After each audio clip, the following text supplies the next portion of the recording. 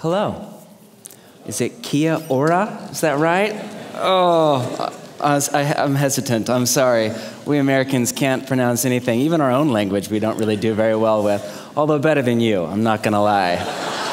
But at least we finished the word and don't shorten everything. But hello, thank you so much for your hospitality and warm welcome.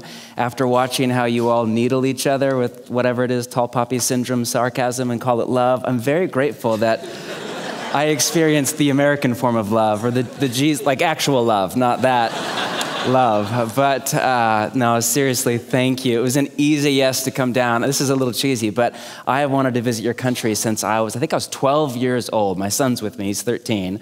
And I remember it was back in the slideshow days when somebody would come back from a trip. This is really dating myself. And they would have a slideshow of the trip. And I remember a family friend who just got back from New Zealand, and it was just pre-Lord of the Rings, before you were famous all over the world for your beauty. It was just sheep and mountains, and I just thought, I want to go there someday. So it took me a few decades, but here I am.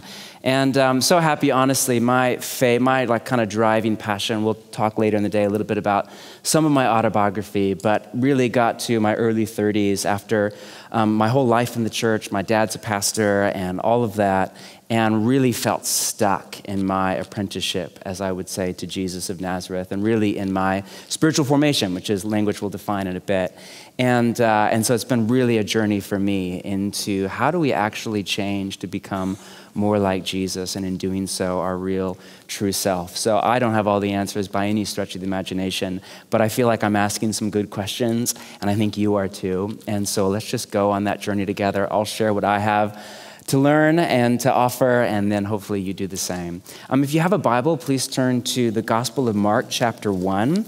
Our morning session is very simple and straight down the middle. Most of the kind of key stuff I have to offer is this afternoon, so don't overeat at lunch. But this morning, let me just kind of frame up for you this concept of apprenticeship to Jesus. You know, Jesus was a lot of things. In our day and age, we often think of Jesus as the Son of God, which he was. Or if you have spent time in the New Testament, we think of him as the Messiah, or this long-awaited King of Israel and the world, and that's true as well. But if you were a first century Jew and you were just to rock up to synagogue one Saturday or Sabbath morning, and there was a guest rabbi in town to teach from whatever, the most likely category that you would have put Jesus in was that of a rabbi. Now, rabbi is just a Hebrew word meaning teacher, and a rabbi would travel around from city to city or village to village, from Sabbath to Sabbath, and he would teach from the Torah or the Jewish kind of writings of a vision of how to be human. He would offer what was called his yoke, which was his way of reading the Torah, his way of kind of being human in the world. And this is first and foremost what Jesus was. Of the 90 or so times that people engage with Jesus in the four Gospels, over 60 of those he's called rabbi or teacher. But tragically, this is a very simple idea that we've lost sight of in the West for all sorts of reasons. The kind of Protestant Catholic tension, I don't know if that's a big deal down here or not. More recently, at least in my country, the liberal conservative rift between right and left, where kind of the liberals took Jesus the teacher and the conservatives took Jesus the Son of God, and it was really messy in the divorce and really tragic. And so this is an idea that many of us need to recapture of Jesus, first off, as smart, like I would argue is the most intelligent human being to ever walk the face of the earth, with a brilliant vision, not only of God, but of what it means to be human. And this is the beauty of Jesus, the God-man, as we would say in English, this divinity and humanity in the exact same place. In Jesus, we see not only what God is like, but we see a vision of what human beings have the potential to be like as well. So let's just read a story or two before we talk about it of Jesus the rabbi and the apprentices in his wake. Mark chapter 1, take a look at this well-known story, verse 16. As Jesus walked beside the Sea of Galilee, he saw Simon and his brother Andrew casting a net into the lake, for they were fishermen. "Come, follow me," Jesus said, and I will send you out to fish for people." Now, once they left their nets and they followed him. We had gone a little farther. He saw James, son of Zebedee, and his brother John in a boat preparing their nets. Without delay, he called them as well. And they left their father Zebedee in the boat with the hired men and followed him. Turn the page, chapter 2, verse 13. Once again, Jesus went out to beside the lake. A large crowd came to him, and he began to teach them. He's a teacher. He's a rabbi. That's what he does. As he walked along, he saw Levi, son of Alphaeus, sitting at the tax collector's booth. "Follow me," Jesus told him, and Levi got up and followed him. Turn the page again, chapter 3. Take a look at verse 13. Jesus went up on a mountainside and called, there's that language again, to him those he wanted, and they came to him. He appointed 12 that they might be with him, and that he might send them out to preach and to have authority to drive out demons. These are the 12 he appointed: Simon, to whom he gave the name Peter; James, son of Zebedee, and his brother John. To them he gave the name something or other, which means sons of thunder; Andrew, Philip, Bartholomew, Matthew, Thomas, James, son of Alphaeus, Thaddeus, Simon the Zealot, and Judas Iscariot, who later betrayed him. One more, turn over to Mark chapter 8. Near the end, verse 34. Then Jesus called the crowd to him. Pay attention to that. We'll come back to that. Along with his disciples. And he said, quote, "Whoever wants to be my disciple must deny themselves, take up their cross, and follow me. For whoever wants to save their life will lose it." The word life there is psyche in Greek, where we get the word psychology. It can also be translated soul. It's all of you. Whoever wants to save their soul will lose it, but whoever loses their life for me and the gospel will save it. What good is it for someone to gain the whole world yet forfeit their soul? Or what can anyone give in exchange for their soul? Did you see a pattern in those stories? And that's just a sample set. There are many more. In story after story, the invitation of Jesus was not, "Hey, everybody, become a Christian," or "believe in me," or "believe the right things about God and the Bible and myself and what's about to happen in my death and resurrection. And in the meantime, just kind of wait for life after death and be a nice person and go to church." Instead, the invitation was, "Come and follow me," or another way to translate that is, "Come and be my disciple." Now, the word disciple in Hebrew is talmidim, and there are all sorts of ways to translate that. It can be translated, disciple is a fine translation. It's just not a word that's used in English anymore outside of the church, so it's a bit foreign, and often people import meanings into it. For example, at least in my country, normally it's used as a verb. It's never used as a verb one time in the New Testament. So in the New Testament, you don't disciple anybody any more than you Christian somebody or believer somebody. You either are, like people always ask me, "Who are you discipling?" And I just want to quit back, "Who are you Christianing?" You know? Who are you believering or whatever? It's not a verb. It's a noun. It's not something you do. It's definitely not something that is done to you. It is something that you are.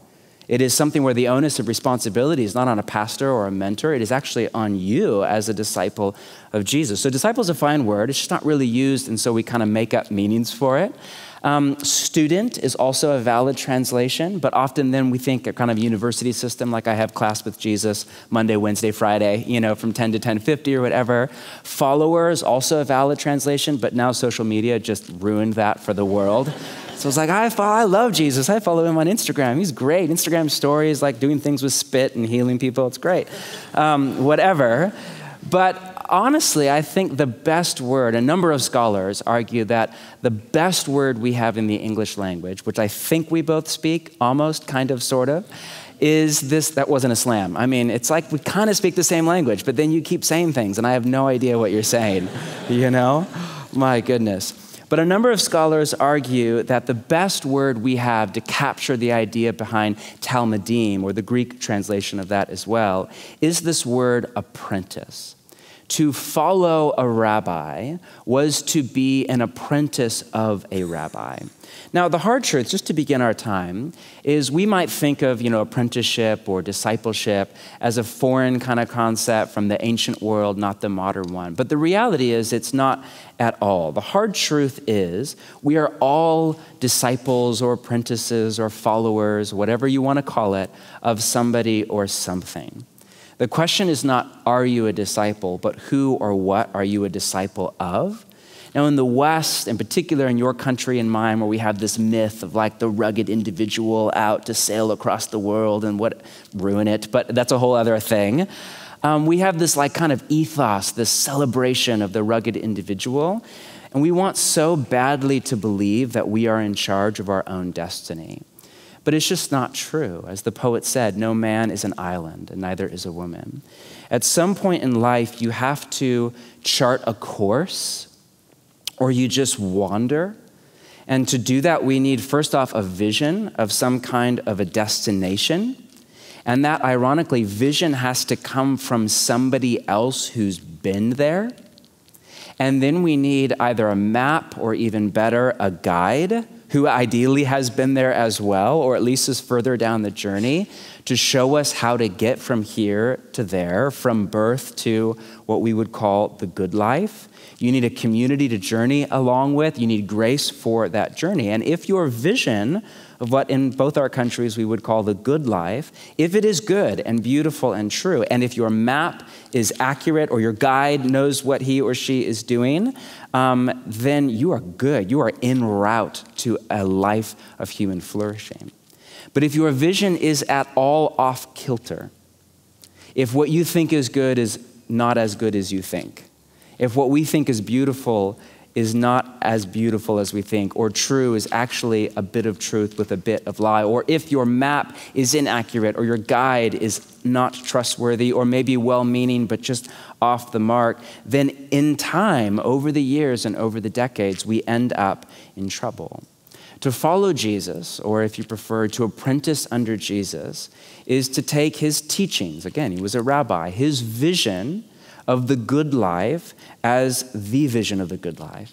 It's to take his map to his destination. It's to take, and I don't just mean heaven or hell, I mean to human flourishing, to take his presence as your guide, his community, the people to your right and to your left, as those that you journey with, and his grace for the journey. This is essentially what it means to be a disciple or an apprentice or a follower of Jesus. It's just to apprentice under Jesus into his vision of the good life. And just again to say it, you are all disciples of somebody or something. If you're here and you don't buy any of this, all of us, none of us have been where we want to go. So all of us work off a map to move forward into our vision of the good life. To follow Jesus is just to take Jesus' vision, his map, and his presence as our guide.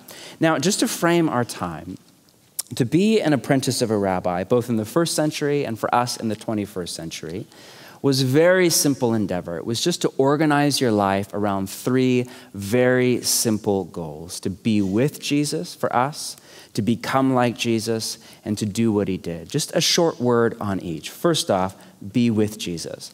So Jesus did not make up apprenticeship or discipleship. Many of us don't realize that. He was not the first rabbi to have disciples or the last. In fact, in the first century, discipleship was the apex of the Jewish education system, similar to our PhD or something like that, where three basic levels.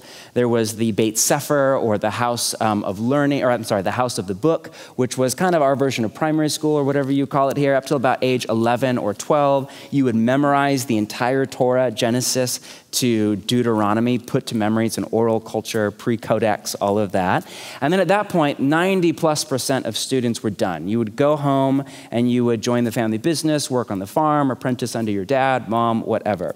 But then the best of the best moved on to a second level of education called Beit Talmud, or Beit Sefer, the house of learning, which was actually a room or a little house built off the side of the synagogue where you would study under a full-time teacher, either a rabbi or a scribe, and you would memorize over the next 3, 4, 5 years of your life the entire, what we call the Old Testament, Genesis to Malachi, put to memory, right? So when Jesus or Paul, whoever quotes scripture right and left, that was a pre-Google world. They literally, and if they get it wrong once in a while, show them a little grace, all right?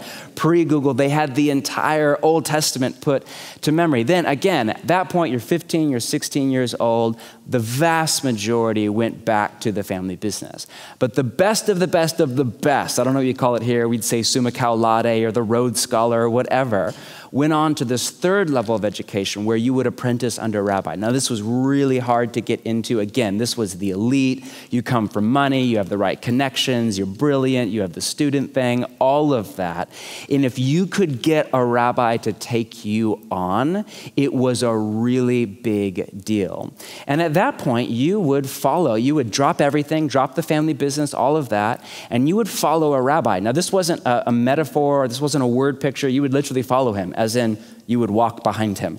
You would go from village to village and from town to town, and your first goal was just to be with him. You were with him 24/7. You would sleep at his side, take your meals at his side, sit under his teaching all day long. In fact, he would walk with you. Class was open air environment. As you would walk from village to village for his next teaching, you would walk at a slow pace right behind him, say 10, 12, however many apprentices, and you would just listen to him talk, listen to him teach the Torah, his yoke, and you would take that on. There was a first century blessing that just said, may you be covered in the dust of your rabbi. This is from a pre-asphalt, or do you call it tarmac here? Again, we almost speak the same language, whatever. Pre-paved road, everything was dirt, and you would walk behind him, and by the end of the day, you were just covered in the dust of your rabbi, and this was a blessing in that day.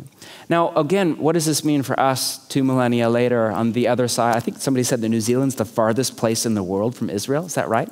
It sounds cool. If not, either way, you're here and you follow Jesus. And what does this mean for us? I mean, Jesus is not here in the flesh. How do we follow Jesus? Well, it's pretty basic math, and you know this, but now through Jesus' death and resurrection and the coming of the Spirit in Acts chapter 2 that we read of, now we all have access to Jesus through his Spirit. Jesus actually said this is better because when he was here in the flesh, he had to limit his close circle to 12. There's a few more than 12 followers of Jesus in the world now. And I mean, that would be really miserable if you really needed to have coffee with Jesus and you had to book it out a few centuries in advance or whatever. But now we all have access to Jesus through the Spirit. This means that the first and primary goal of our apprenticeship to Jesus is to live in connection to and awareness of the Spirit all day long. This is it. The reality is that the Spirit of Jesus is always with us. Tragically, we're not always with him. We're often on our phone or in traffic or in the middle of email or staff meeting or class or whatever it is that you do kind of during the week. It's one of the reasons that church or days like today that are set aside are so important, because we come back in our mind and our body to be with the God who is always with us. Our body is so often in a hurry as we move through the world. Often this means we just need to slow down and come back to the moment, because the moment is where we find God, not only in our mind, but in our soul.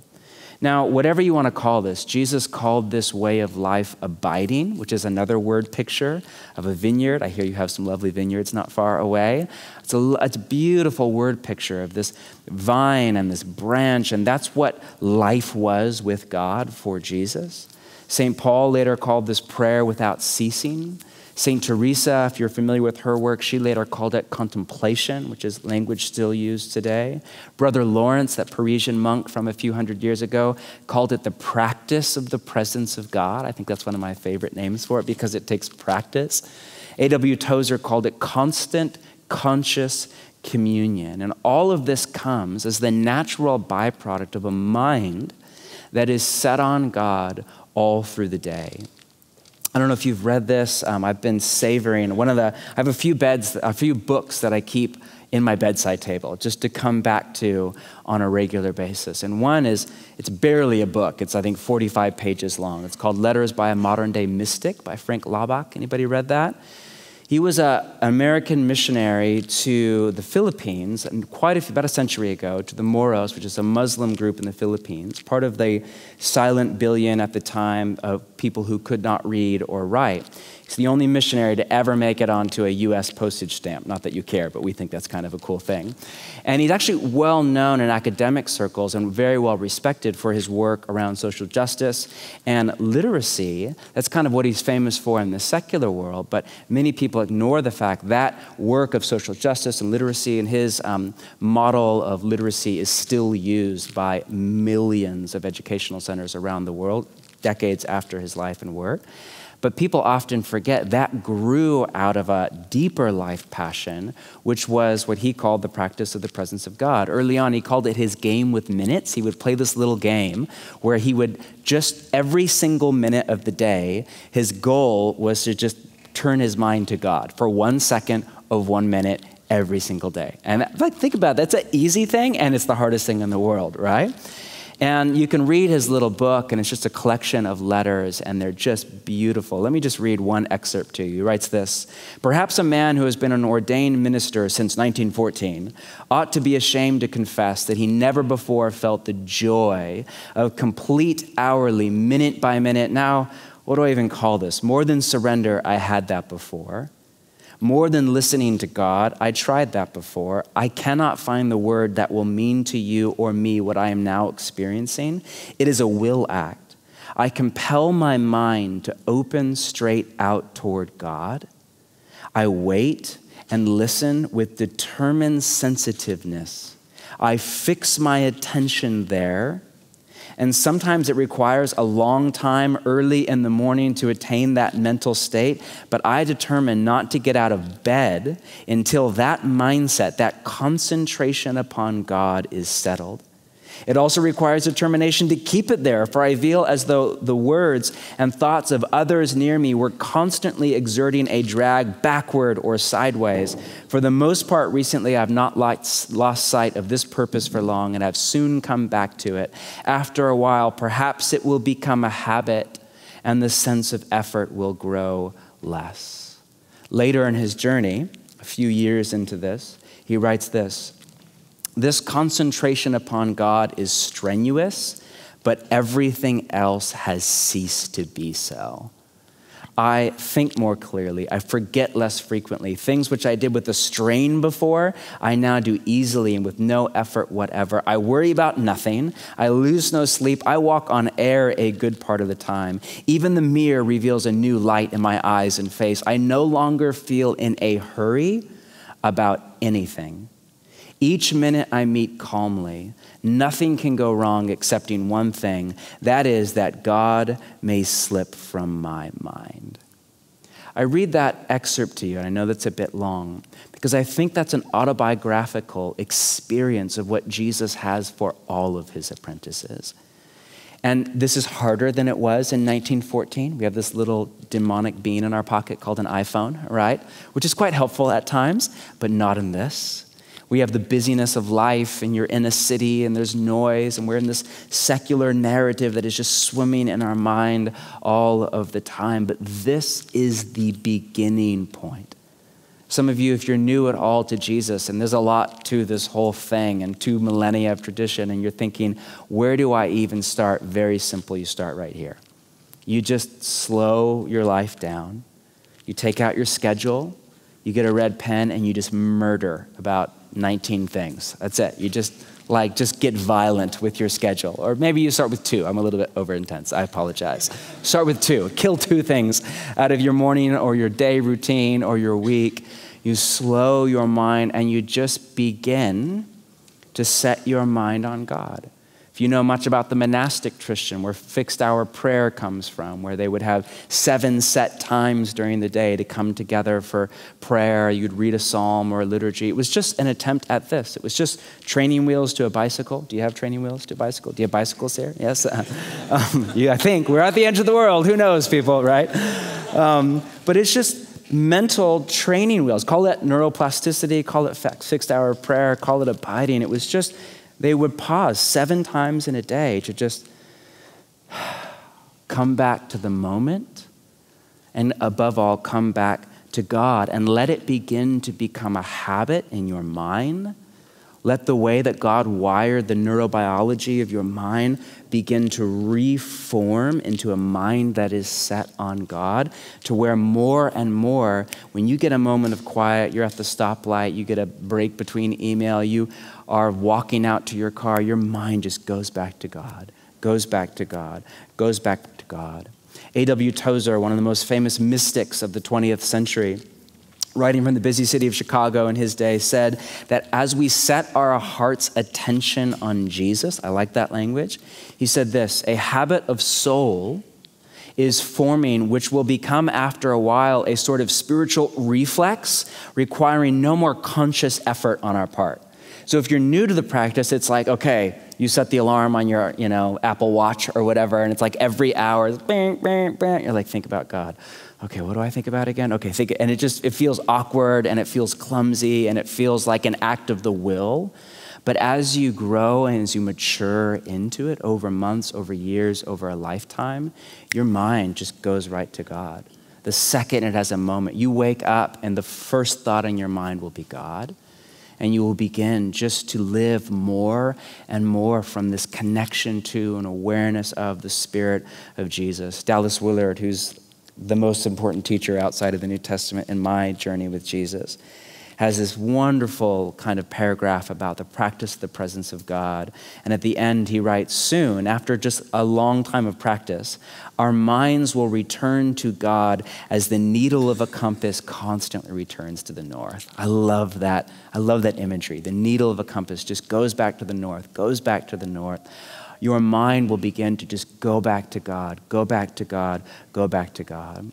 My point is that what all of these master teachers of the way of Jesus, down through church history and going all the way back to the writings of the New Testament, and of course, Jesus himself, what they all attest to is that if you keep at this, your mind will reshape, it will reform, your neural pathways will begin to set the heart's attention on God. The heart, of course, in biblical literature is this trifecta of your thought life, your emotions, and your will or your desire. It's what you think about, what you feel, and what you want.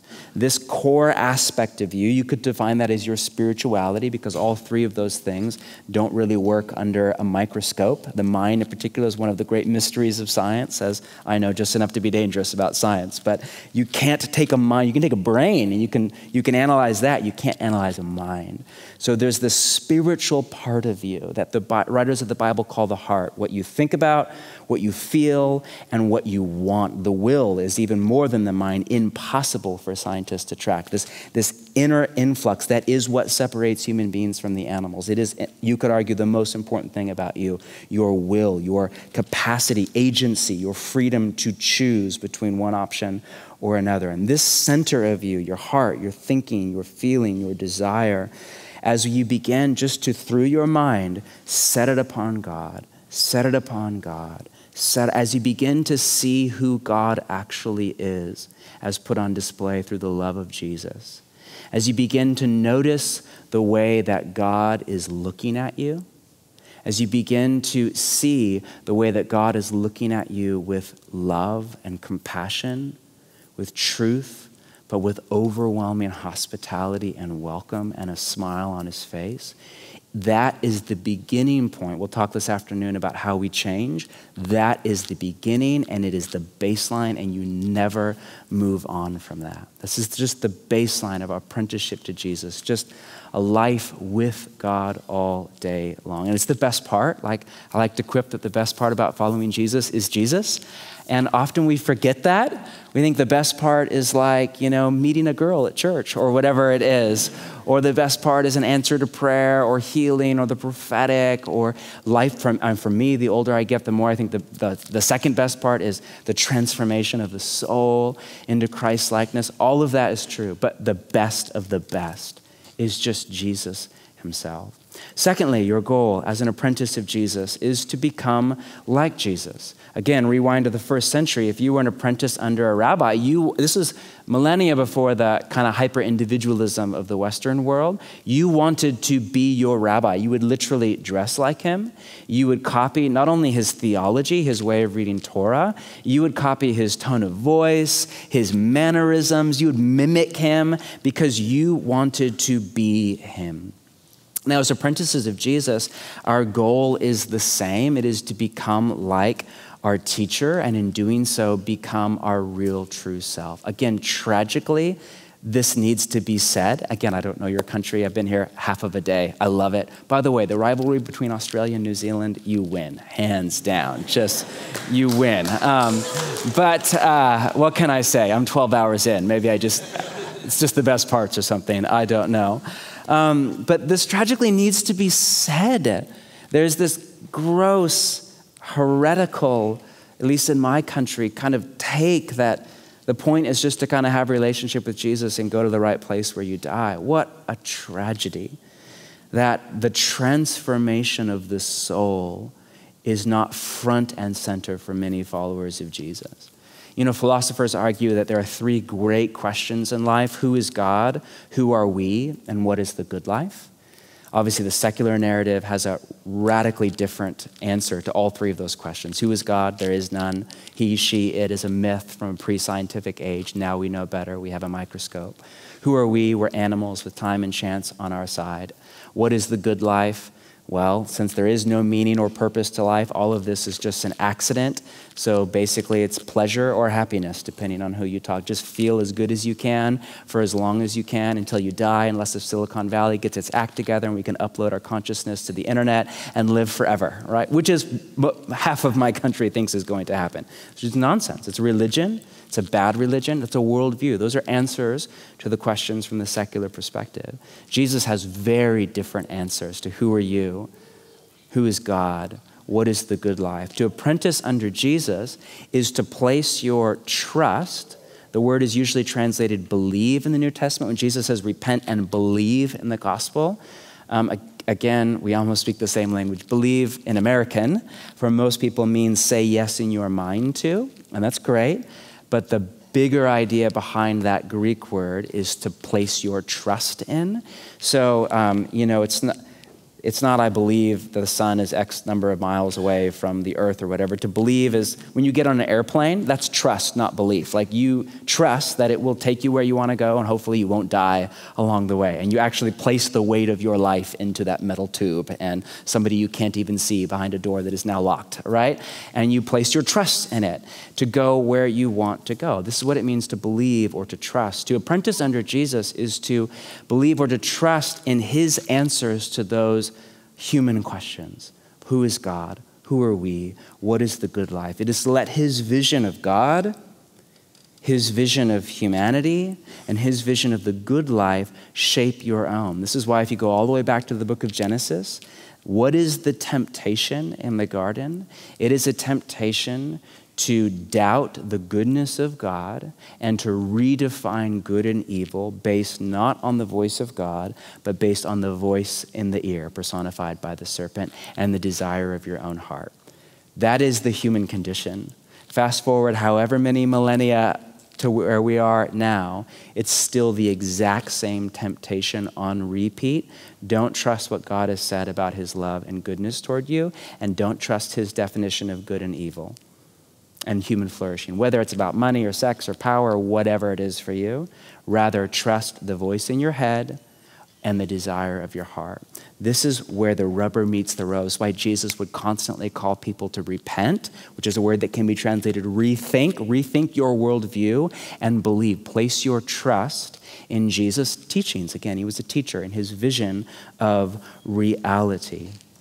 And this is really what it means to apprentice under him. You know, there's a progression in our spiritual formation. We'll define that word this afternoon. It just means how we're formed from the inside out. There's a progression from believe to become to behave.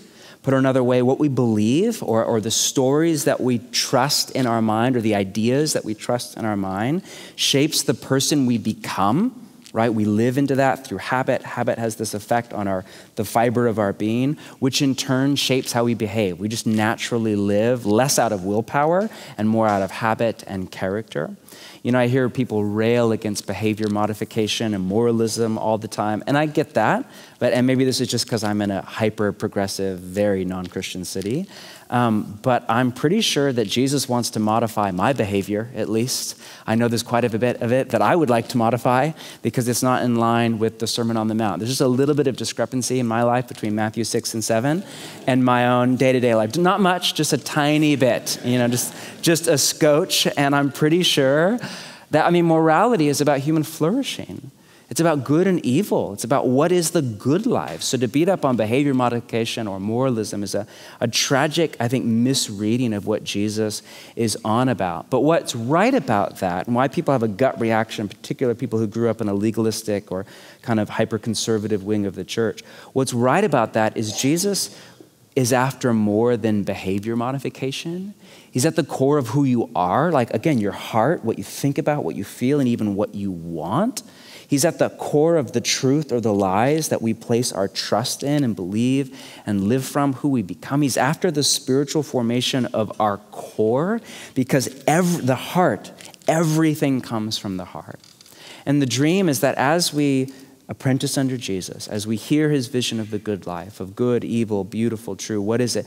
As we place our trust in it, as we index our heart, our thinking, our feeling, or even our desire toward him and his vision, that we begin to change from the inside out into the kind of people who just over time are naturally like him, the kind of people for whom it would be easier to trust in God than to stress out. It would be easier to move slowly through our day in calm gratitude than to live in this hurry and this stress and this chaos. It would be easier just to say thank you and enjoy what we have than to live from greed. It would be easier to celebrate the success and life and flourishing of a friend or a competitor or a colleague than it would be to give in to the envy of the human heart. It would be easier to love our enemy than to do violence toward them or even gossip about them. It would be easier to celebrate than to criticize, to rejoice than to be sad. To love than to hate. This is the kind of person that we want to become through our apprenticeship to Jesus. You know, and it's really the most important thing. We'll talk again all afternoon about this, but Dallas Willard used to say that the most important thing that Jesus gets out of your life and that you get out of your life is the person you become through your apprenticeship to Jesus. And this is what you will carry with you into eternity. And this is the heart of an apprentice of Jesus, just this relentless, ruthless desire to change, grow, mature through the grace and love of God, to become more like Jesus.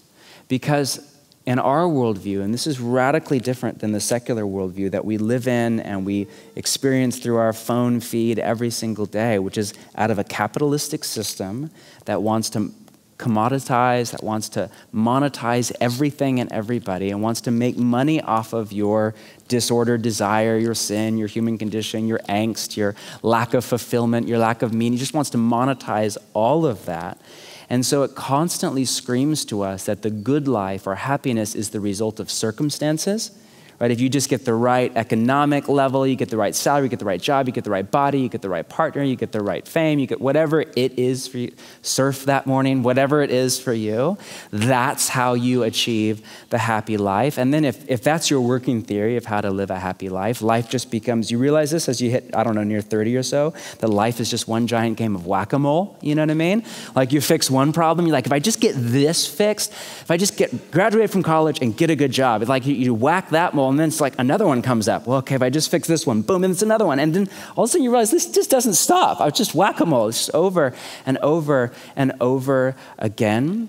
Rohr says that we try to change our circumstances to avoid changing our character.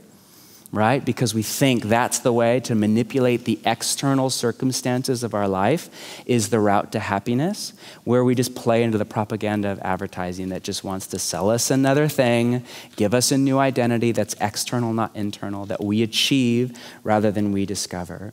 Jesus would say that a better route to achieve, I don't think he would use the word happiness, he would use the word joy or something like that, is to become the kind of person who is happy no matter what the circumstances are of your life. For whom life, I think is the word Jesus would use, is the result of communion with God and your character that comes over years of life with him. To become the person who has by nature the inner disposition of peace, of Jesus, as laid out in Galatians, love and joy and peace and patience and kindness and gentleness and goodness. And, counter to what many people think, as we become more like Jesus, we don't become clones. Like that's the fear of every Western. What if I'm like everybody else? The horror of it, right? But actually, we become more our real, true, best self. The irony of Western society is that for all of our focus on individualism, sin makes people the same. Like if you just set aside everything, gender, socioeconomic class, ethnic background, worldview, education, religion, just set all of that aside and you devolve human beings to desire, specifically what the writers in the New Testament call the flesh, your desires that are bent in the wrong direction, you really come up with a pretty short list, hence the 10 Commandments. I mean, seriously. Think about it. You come up with the 10 Commandments people often exalt as this moral. It's like baseline morality. Don't murder. Right? Jesus takes it a little bit farther than don't kill people, Don't have an affair. It's baseline morality. Don't lie. Baseline morality. You devolve, and it's ironic. When people are run by desire, when people are, in the language of the New Testament, in slavery to desire, which is ironically what the Western world has redefined and called freedom, the freedom to do whatever you want, which is shocking because that is literally what the New Testament calls slavery, then you devolve to this baseline, what the New Testament calls the flesh. It's this animalistic, primal part of who you are for lust, for sex, for greed, for instant gratification, for power over others, for the ability to do whatever the heck you want and nobody to tell you different. But if you follow Jesus and you die to yourself, right? And you let those desires, the ones, not the healthy ones that are from Jesus, but the bent ones, you put them to death, you set them aside, you ironically are set free from the need to posture and perform to fit a stereotype in order to achieve and experience love. You realize I am loved. The mess that I am right now, I'm loved. I won't be more loved when I get my act more together. I will be loved then. I'm loved now. And then you are actually free to explore the full range of your personhood, the good, the bad, the ugly, to meet the reality of who you actually are in the safe place of the Father's love and compassion, to begin the slow journey to move forward in Christ-likeness, and then you're actually set free to be who you are. The most individualistic people I know are all really old followers of Jesus. None of them dress cool because they don't care anymore, And it's not just because there is a uniqueness, there is an individuality, there is a freedom that comes from the people who die to self, follow Jesus, and ironically become the person that God had in mind before they were in their mother's womb. M. Scott Peck says it this way: if ever one has the good fortune to meet a living saint, one will have met somebody absolutely unique. Though their visions may be remarkably similar, the personhood of saints is remarkably different. This is because they have become utterly themselves. God creates each soul differently so that when all the mud is finally cleaned away, his light will shine through it in a beautiful, colorful, totally new pattern. Finally, goal 1 is to be with Jesus. Out of that, goal 2 is to become like Jesus. And finally, goal 3 is then in time to do what he did. Or really a better way to say that is, to do what he would do if he were me. Did you have the 90s phenomenon of the WWJD bracelet? Did that hit over here? Fantastic. See, we share a lot. We share more in common than we want to admit, right? And that's kind of a great question, but it's kind of not all that helpful. You know what I mean? Like, what would Jesus do if you're like a young mom and you're breastfeeding? What does Jesus say about breastfeeding? Is he natural birth, water birth, epidural? No. What would he say? Like, he doesn't say anything about that. I'm sorry. He was a man and he didn't even have a wife, much less a child, right? So a more helpful question is, what would Jesus do if he were me? What if he was a 17-year-old girl who was a student? What do you call it? We call it high school, in school, whatever. What would he do if he were a 69-year-old widower? If he was the executive at a company? If he was a barista at your local coffee shop? If he had no idea what he was supposed to do with his life? How would Jesus live if he had your personality, your Myers-Briggs type, your Enneagram number, your gender, your socioeconomic status, your family of origin, your ethnicity, your national history? How would Jesus live if he were me? That is the driving question of an apprentice of Jesus. Because if you think about, that's why I like this word apprenticeship. And as Newt said earlier, if you're an apprentice, like we still have, the only place that we use the word apprentice really in American culture is for the trades, all apprentice. So I don't know if you would say that here, but an electrician or a plumber or a carpenter, or sometimes in the arts, you would apprentice under a master art, any kind of craftsman or craftswoman. So like there's a guy in our church right now who's a volunteer who's an apprentice to become a plumber. It's a 4-year program, and his goal at the end of 4 years is not just to like answer the plumbing test like with 100% A++ and know all about plumbing. His goal is to plumb I don't know if plum's a verb, but okay, it is now, to plumb a house, right? To get a job as a plumber and do the work of his master teacher. And in the same way, and this is what I love about the Vineyard movement and kind of the charismatic movement that we have been just learning from so much over the last 5 years, is there's this recognition that Jesus does all that he does, not just teaching, but healing the sick and prophecy and social justice and all of it, political everything. He does it not just because he's God, he is, but he does it empowered by the Spirit of Jesus. And we now have the same Spirit, where Jesus says at the end of the Gospel of John, like, you'll do greater things than these. Now, there's lots of debate and controversy about what the heck does Jesus mean there by like greater than raising the dead, greater than feeding 5,000. I don't know exactly. Is it quality? Is it quantity? I don't know exactly what he means by greater, but I know he doesn't mean lesser. Whatever it means, it doesn't mean lesser. Whatever greater means, it doesn't mean lesser. So like this Jesus mindset, no, he will go to the Father, which he said is better. The Spirit will come. So now we all have access to the Father's love. And that same Spirit will empower you to do what Jesus did, which means you read a story about Jesus healing the sick. Your goal as an apprentice of Jesus is to grow and mature in the power of the Spirit to where you heal the sick. You prophesy. You do your work, whether it's as a rabbi or a professor or a full-time parent or a barista or an architect or an engineer or whatever it is that you do with your life. This is the driving framework of Jesus, where there's no divide between sacred and secular, between your job and your discipleship and your life and your community. All of it is under this rubric. Whether you're an engineer or a parent, whether you're a day off or you're vacation or you're at the office, all of it is under this rubric of I follow Jesus. What would he do if he were me? And I love that that's a question with an open answer to it, right? There's no test. Sometimes there's not even right or wrong. There's just the question. It's not about the answer. It's about living the question. And think about some of the great questions of our day, whether it be around racial injustice or colonization or around the role of money in society or political theory. Sometimes we just have to live the questions. It's less about the right answer. It's what would Jesus do if he were me? And we act out with this creative freedom that God put in us, his call on our lives. So be with Jesus, become like Jesus, and do what he would do if he were me. Now, this is what back home we call practicing the way of Jesus. And I love this language of the way. It's used all through the Gospels. It's not used much in the Western church anymore. And I love this picture because the way of Jesus is exactly that. It is a way of life. It's not just a set of ideas that we believe in our head or what we would call Bible and theology. It's not just a list of do's and don'ts, what we would call ethics. It is both of those things, but it's more, not less.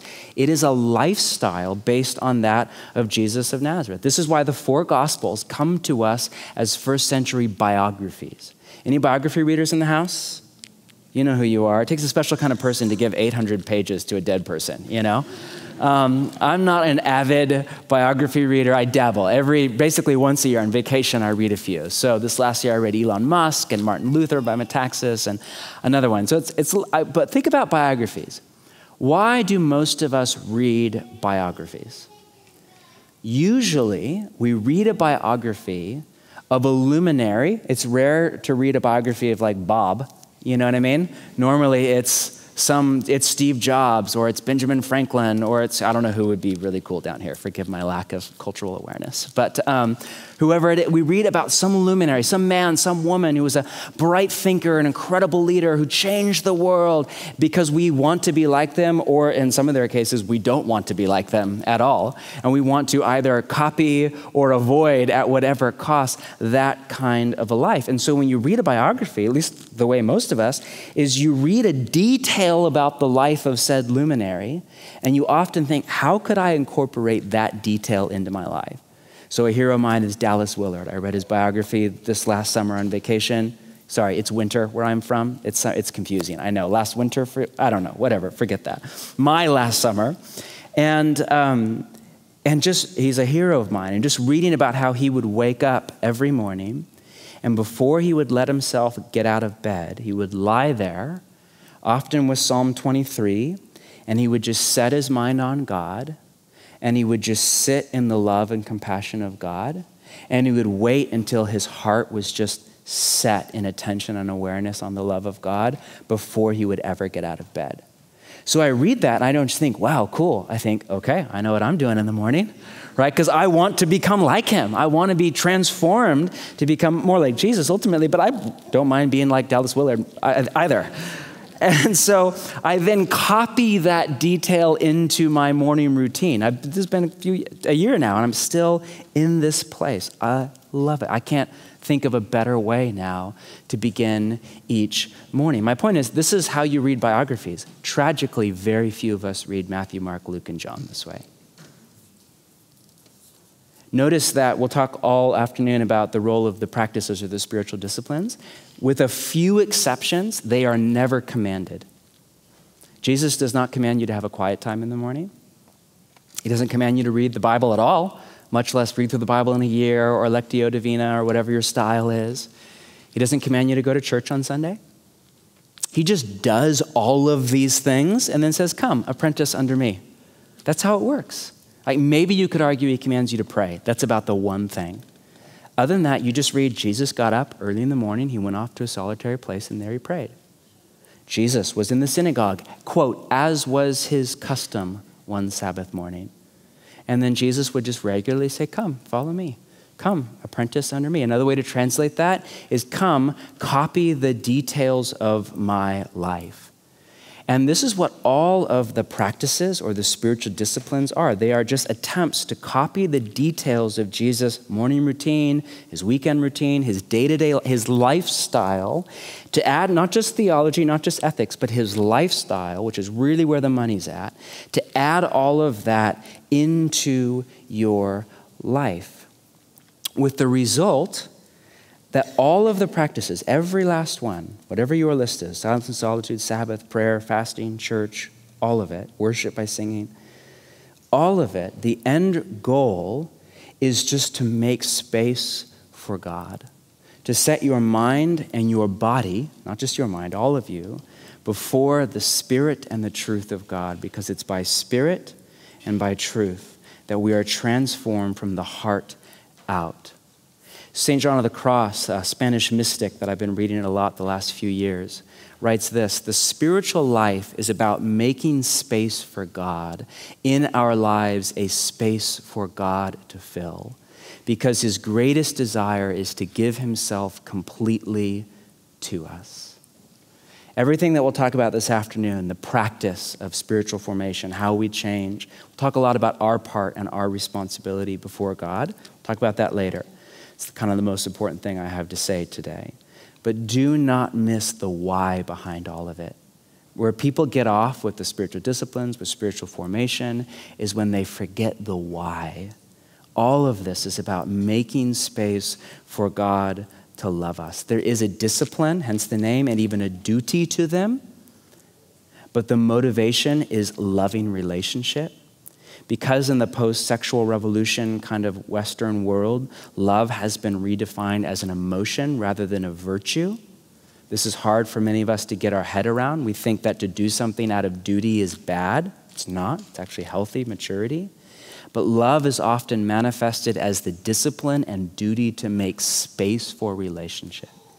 Every Friday morning, my wife and I go out for brunch. I have Fridays off. Our kids are in school. Every Friday morning. There are times when I really want to. There are other times when I'd rather do something else. But it isn't, don't tell her that, please. She's not here, and I'm sure she does not feel that way about me at all, ever. All of you single people are like, how could you dare say that? All the married people are like, yeah, of course, naturally. But there is a duty to it, a discipline even to it. Don't get me wrong, most of the time I really enjoy it. But there's a duty, and then you're like, who is this guy? There's a duty and a discipline to it that is an expression of my love for her. Same with my children, same with my best friends. You know, my best friend just had a baby, and I'm gonna pay out of my pocket to fly down to San Francisco and see his baby. I don't really wanna spend $400. I'll see her in March at this thing we're both gonna be at. But it's an act of duty, basically. But it's the right thing to do. But I'm not doing it out of guilt trip or obligation. I'm doing it because this is my best friend, and I love him. I love him. And I want to be there, not 2 months after her birth, but 2 weeks after her birth, just for 4 hours, just to give them a hug and say, that's love. That's what you do. Through duty and discipline, you make space for loving relationship. Our relationship with Jesus is no different. We get out what we put in. We have to carve out time. This is why I think the number one thing, we'll talk about this tomorrow, any of you around at that church gathering, is we have to slow our life down. This can't be more on top of an already over-busy life. This has to be less. We have to make space for the relationship of love, because everything, back to that first goal, be with Jesus, that is the baseline for everything out of which we change. If you want to take some time later on today, just go read Galatians chapter 5, that famous passage on the fruit of the Spirit that is often bent out of shape into a list of commands to be more virtuous. So often people read that list and think, I need to be more loving. I need to be more joyful. I need to be more, I'm so stressed out. I need to be more peaceful. I'm so impatient with my children. I need to, be more patient, be more. They're not commands. You can't even command them if you want, because many of them are emotional dispositions. You know what I mean? You can command you act loving, but you can't command to like somebody. There's no switch in you to I'm really sad right now. Okay, be happy. Switch, done, great. Right? If there was, entire industries of medicine and therapy would just go out of business, right? There's no switch. These are not commands. There is one command that Paul repeats Galatians 5 is Paul's exegesis of John chapter 15, on Jesus teaching on abiding. And there's all sorts of allusions in there. And there's one command, he repeats it not once, not twice, but 3 times, and it is to, quote, walk in the Spirit. That's Paul for Jesus, abide in the vine. As you just set your mind on God, put your thoughts, your feelings, your desire on God, notice how God is loving you, and live from that posture of awareness to and connection to God. What happens is Jesus does the work of transformation, and you, over time, it doesn't happen like this. You become more and more loving, more and more joyful, more and more at peace, more and more patient, and on down the list. This is what Jesus has for you, which means your main responsibility in all of this is just to set yourself before God as often as you can every single day.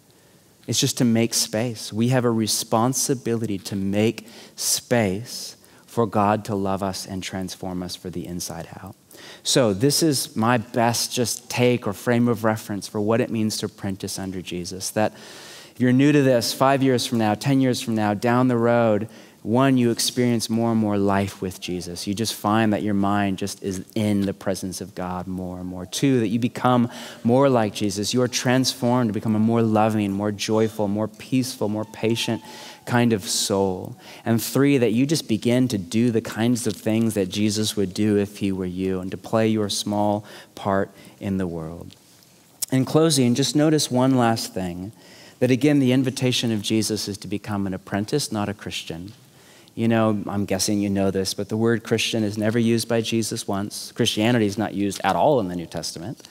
The word Christian is used 2 or 3 times in the New Testament by outsiders, not insiders, as an insult that later, post-New Testament, people began to kind of take on and own, like in the way you do if people just mock you for something all the time. You can't beat them. You just, yeah, that's right. That's what I am, kind of thing.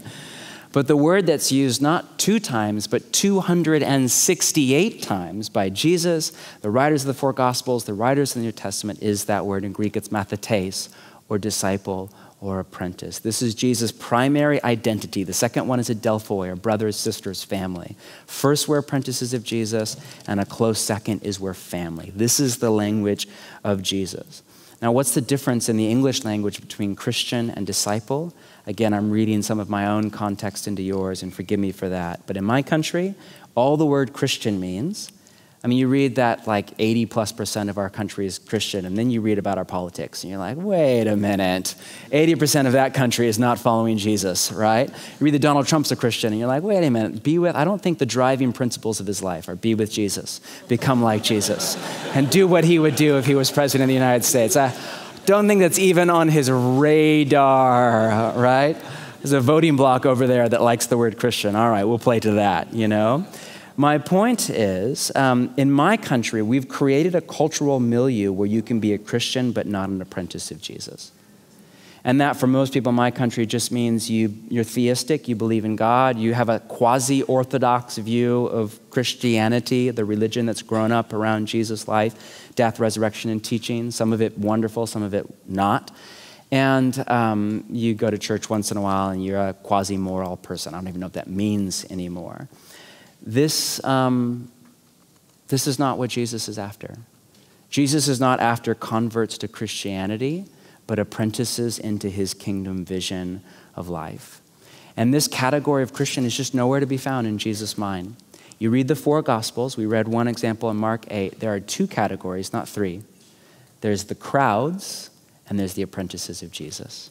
And the crowds are really ambiguous. You have no idea who's there. Jew, Gentile, Torah observant, not Torah observant, there for the right reasons, there for a free lunch. You have no clue who they are, what the motivation is, and that's on purpose. It's not to shame them. They're not bad. They're just this. The crowds are anybody. The crowds are everybody.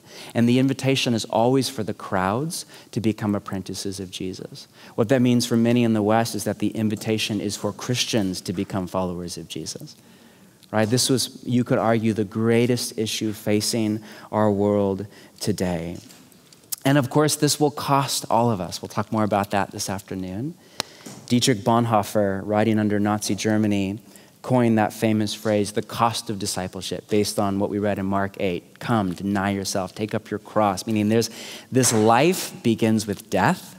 Saying yes to Jesus begins with saying no to all the other teachers and visions of the good life on offer. And he said, man, he was beating up on what he called cheap grace, which in his time was on the right, not on the left, and gave rise to the church's baptism of Nazism. And he was just an advocate against that. But many since him have rightly pointed out, yes, we have to talk about the cost of discipleship, but we also have to talk about the cost of non-discipleship. It will cost you to follow Jesus. It will cost you even more not to follow Jesus. In Jesus' own language, it will cost you your soul, your psyche, your psyche, the life that you crave. No matter what it is that does not go by the name of Jesus, it's never worth it. So again, this morning, very simple. More to say this afternoon.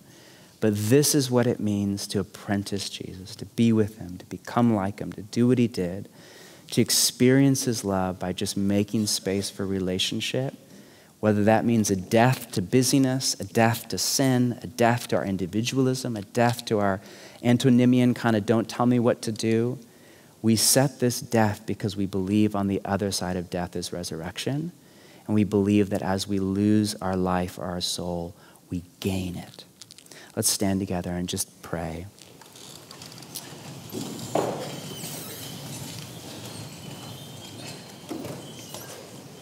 Would you just take a deep breath? And I've said a lot. Let's just have a moment just to wait on God.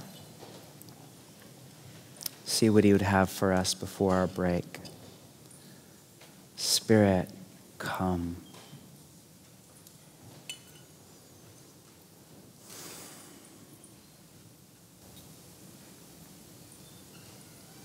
May you just experience the love of God. May you notice how God is noticing you right now. Sit in his love and his joy and his peace.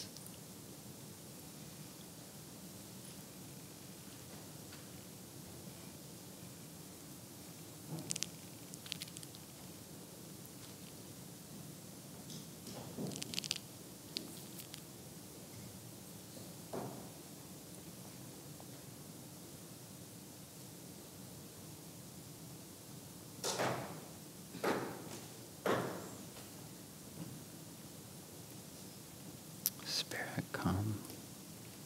We're not in a rush. Just take your time.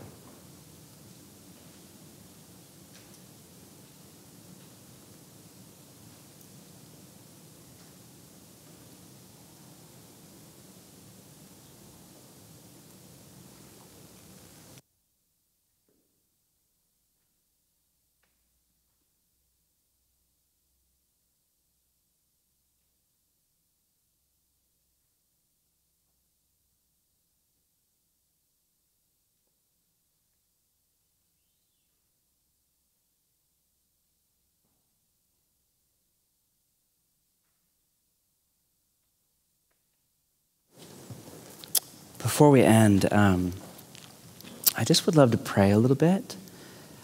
If there's anyone in the room, and I don't know if there's one of you or 50 of you, and you've maybe grown up in the church or been in it for a while, and your experience has been a little bit more of the religion of Christianity than the way of Jesus, and a little bit more the behavior modification and moralism than the transformation by love and joy and peace. I just sense that there's some for whom hurt, some kind of an emotional or relational wound, is holding you back from apprenticeship to Jesus and the life that he has for you. And we don't have all the answers for that, and we're not therapists here, but we would love to just say yes to what the Spirit of God wants to do in your life and set you free and bring inner healing over that. If you resonate at all with that, this is a really safe place. Would you just slip your hand up? And we're just going to pray for you. We're not going to make you say your name. You don't have to say anything. You don't have to tell your story. Would you just, if you feel up for that, would you just thank you for that and just keep it up for a moment? We're just going to pray for you. That's all. Just keep your hand up. We're not going to take your debit card number or anything, I promise. Great. I'm just going to give it 5 seconds. I know it's a little scary. I don't know what the culture is here if you do this or not, but just give it a moment. Okay, now just keep it up. I want to put all of you around them like you're now on the prayer team for Formatio, okay? So I just want to have you, if you follow Jesus and you breathe oxygen, I'd love to have you pray.